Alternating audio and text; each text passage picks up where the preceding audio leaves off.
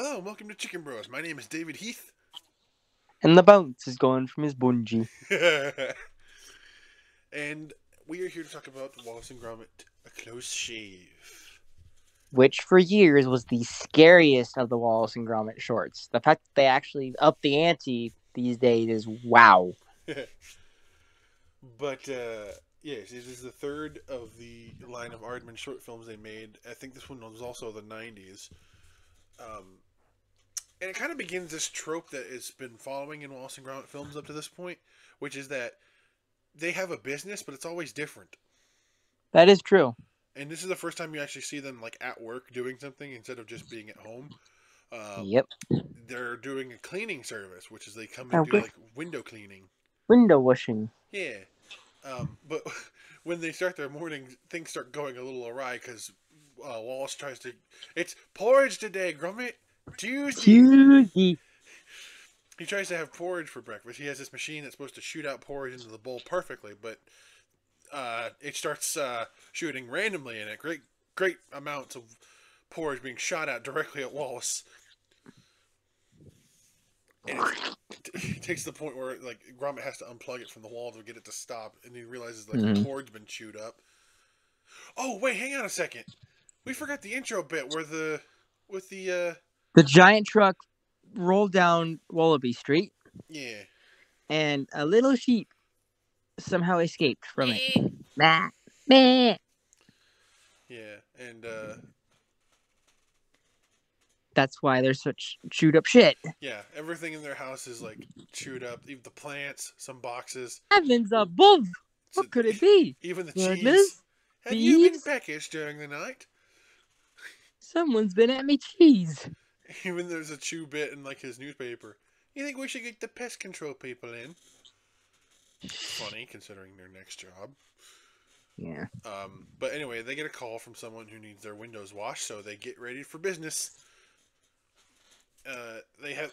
This is also something that they have a very complicated mechanism that always gets them ready and in a car.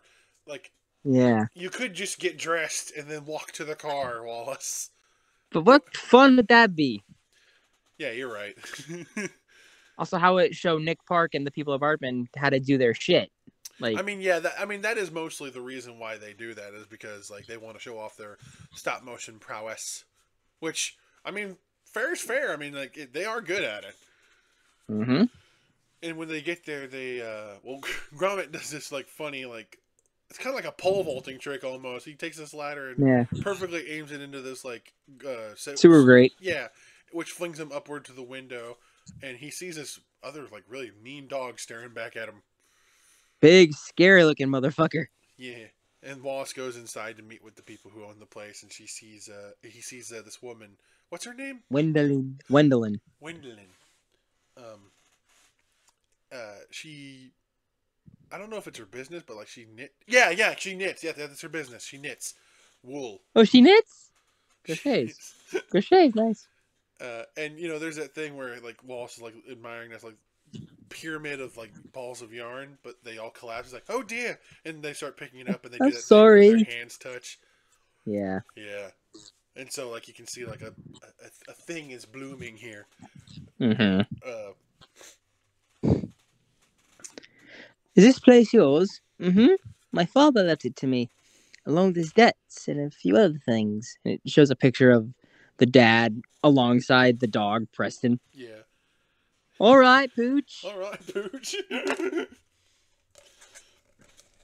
And, I can't remember why, but, like, Gromit, he's like on a bungee thing. Oh yeah, I think Preston comes and fucks with him or something.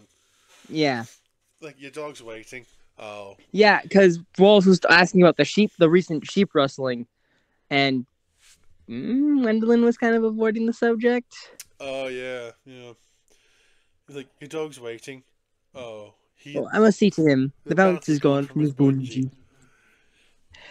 And so they, with the windows clean and everything, they take off, and they come back to more chewed up shit and a mess all over their house. And that's when they find the sheep, whose name is Sean, or they name him Sean. Yes, and my dad to this day keeps trying to argue with me that the sheep's name isn't Sean, it's Shorn. Shorn, because of which Wallace's accent. yeah, but it's also disputed because Sean eventually got his own show. Yeah. Yeah, so at that point, there's no argument. It's Sean. Yeah, spelled atrociously, but whatever. I've seen it spelled that way before. Yes, but originally the Irish way is Sean. Well, yeah, but It's an Irish name, so names take on different kinds of. You know, have any idea? You have any idea how many forms of the name John there are? Way too yeah, many I to know count. Sean is one of them. I'm just saying, man. There's way too many. But anyway, um, because Sean is so filthy, Wallace puts him through this like. What was the point? Sheep, What was the point of this machine? just a sheep wash, just like a wash machine. We tested it on Gromit, haven't we, lad? And Gromit has this nod, like, yeah. Yeah. It always cracks me up when Sean is getting washed. He just goes, "Bay, bay, bay, bay." And But then, I think it shaves him, doesn't it? Like a little bit, like trims yeah, off some of the wool. it actually because he that's one of the things it can do. Wall or not Wallace, Gromit had originally set it just for a wash, but because Wallace's inventions always go haywire, it switched over to the clean and shave. So it shaved Sean down to yeah. See, yeah, I'm doing it down to his like he was like skinny now. He's Yeah, skinny now, there's and wool it there, but not made a it. whole lot. And there's a cute little sweater. And Matching his this, limbs are like shaking. Like, he's so cold. um, I will say though, not all of Wallace's inventions go haywire. Most of them do. I can The only ones that I can aren't only like think the of, I can only think of two so far that have gone haywire. This and the invention he invented for the were rabbit. Because the rocket worked fine. It was the bird that fucked with the trousers, and I get yeah. Suppose that's true. and there was really no invention in the other one. That is true. Yeah. Suppose that's true. Yeah, but anyway, I don't remember. Like, I think they're washing windows again, and like Yeah. We're doing the the clock Preston. tomorrow. Oh yeah. Oh yes, Oh, we have to talk about this. Yes. oh, sorry, Gromit. Because Walls blasted him with soap. Sorry, Gromit. That was a bit thick. Yeah. But because thick is a way to say someone is stupid in English vernacular, I don't know if he's saying that was a stupid thing to do or that was a thick blast of suds. I think the intention was. I think Wallace was saying that was thick and that it was too much. But then Gromit looks at the camera and is like inferring to us, yeah, he's a bit thick. But So then I then think at Wallace that goes point, and like, yeah, Wallace goes to talk to Windeline, but like, but something like Gromit was like, somehow, some way, Gromit discovers all these sheep. yeah, and In like the gets big framed because like he stuck his head through a thing and got his photo taken. Yeah, but what I thought was funny was like all the after Wallace or not Wallace, Gromit frees the sheep. They all rush through the store and like stampede and separate Wallace and Gwendolyn. Like Same time next week. And Gromit gets left behind in the truck, like he gets locked up in there. Yeah, and then he hears Sean's little bah, and he goes up to this wall that has a hole in it, and he pokes his head in, and it has like a really terribly drawn image of a butcher. Yeah. With Sean next to it, and it takes a picture of him. It makes him look like he's the sheep rustler. Right. I swear, every human in this world is fucking stupid because Just of like how the that people works. in Bikini Bottom. Yep. And because of all this, I guess incriminating evidence, Gromit gets arrested. Oh, Gromit. Yeah, Wallace thinks he was like. I don't know if Wallace thinks he did it or if he knows that he's just being wrongly accused. It's hard to tell with Wallace sometimes because he is a bit thick. Yeah. Yep.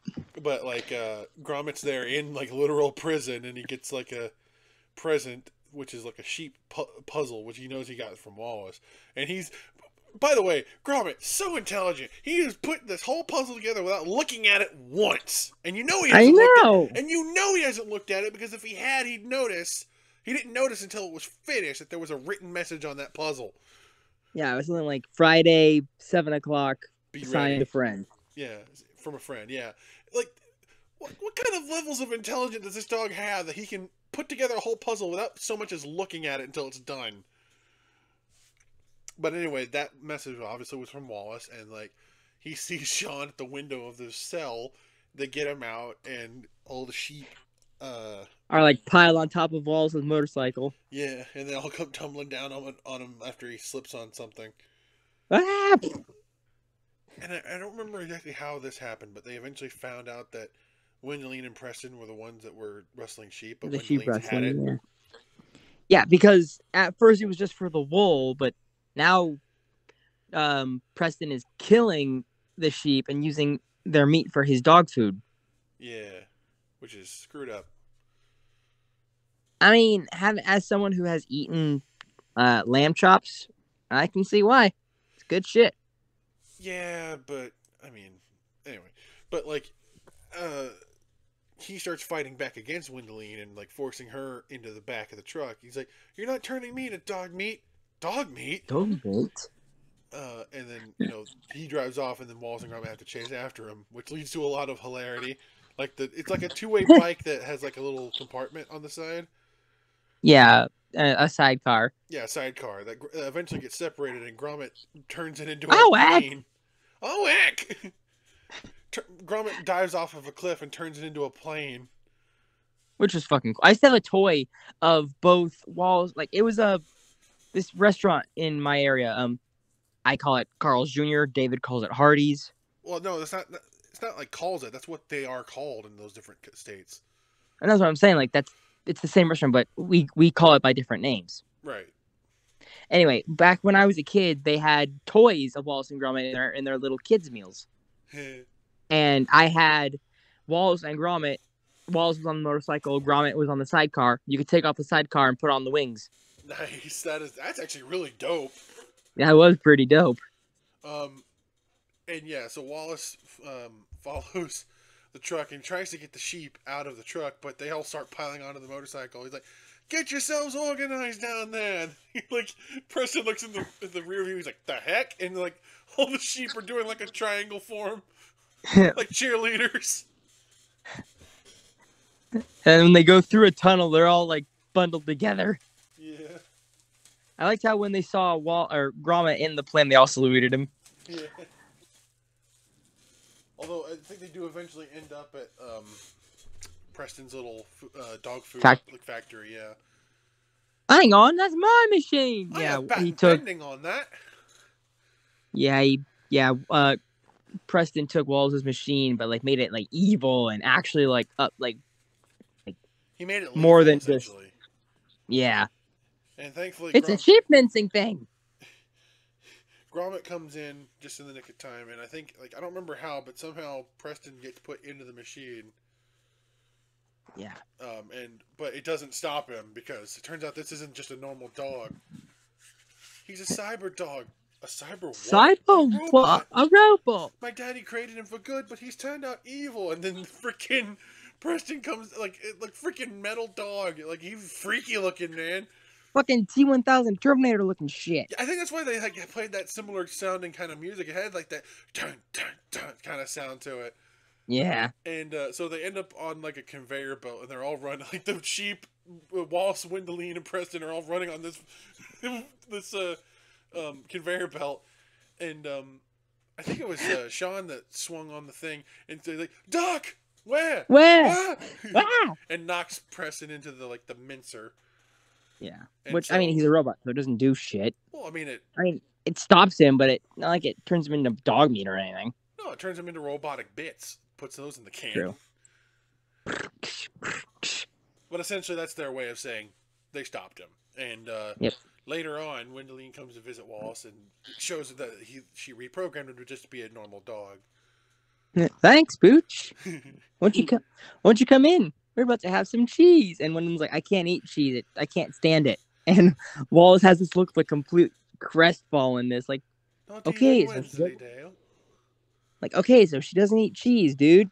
Big Big deal. I big don't either. whoop. Big whoop. Apparently, that's the deal breaker for Wallace. You can be a sheep rustler. That's fine. I can forgive you for that. But if you say no to cheese, get out. Close, but no cigar. What's Like, wrong with Wednesday, yeah, Dale? he's literally sitting in his home, like all depressed and shit. Like, what's wrong with Wednesday, Dale? I imagine Gromit at that point would be like, mate, fucking get over it.